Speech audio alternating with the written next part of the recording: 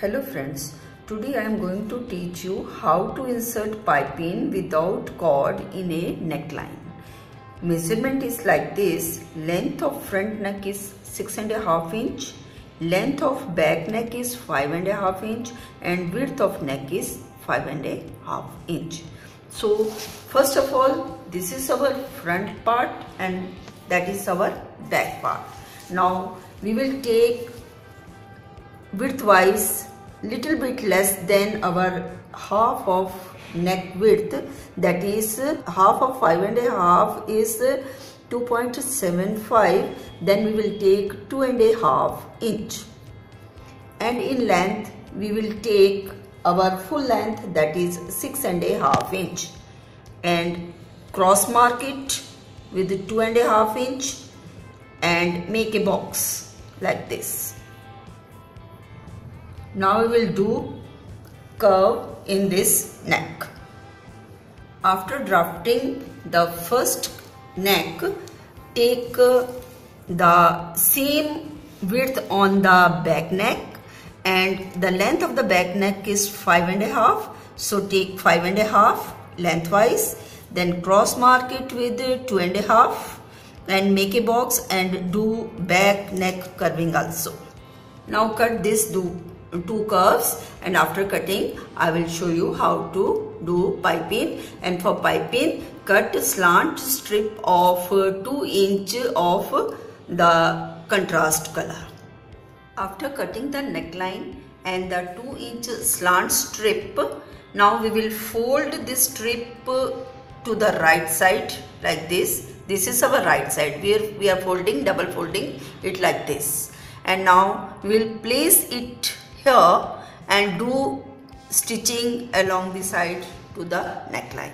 While stitching, you should pull your neckline cloth a little bit and release the piping or slant strip little bit like this, and stitch it all to the end of the neckline. And do this type of stitching on front and back, both sides of your neck. You should sew the close part apart from the stitching, and after the stitching we mark small cuts and do not cut the line of stitching like this.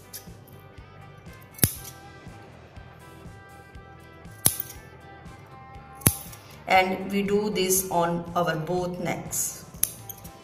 After making small cuts like this, now fold your piping to the wrong side of your shirt and take this piping a little bit outside and do stitching on your shirt neckline here. And first you do the stitching of your front neckline, and after that I will teach you how to join the shoulders of the neckline with the back to take out this back neck pipeline also. After stitching the piping at the front neck, now we will first join the shoulders and then stitch the back piping.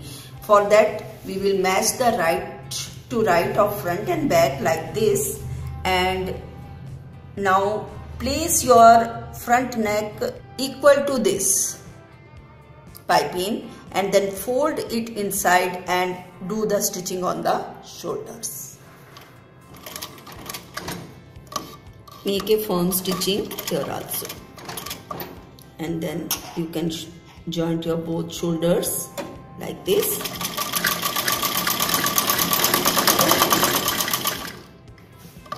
Come back so that your shoulder from where your arm will be joined also be stitched firmly, and from here you can join your another shoulder like this.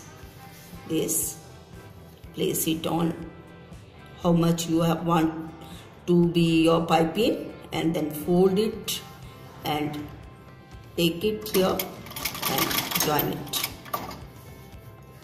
after your shoulder joining, now take this piping like this, and now you can fold it on the wrong side and do stitching of your back pattern all over your neckline. And this is the video to how to insert piping without cord in the neckline. And in the next video, I will teach you a new cutting or a new stitching in a simple way. Thank you.